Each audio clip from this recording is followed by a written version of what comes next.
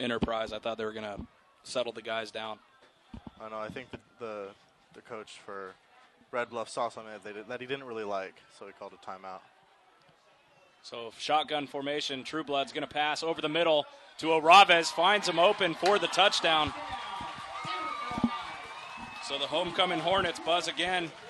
Quick strike over the middle to their new backup starting running back, Jace O'Ravez. How about that? Oh, it was a thing of beauty. True Blood just aired it out, and O'Ravez was right there where he was supposed to be and brought in the beauty of a touchdown.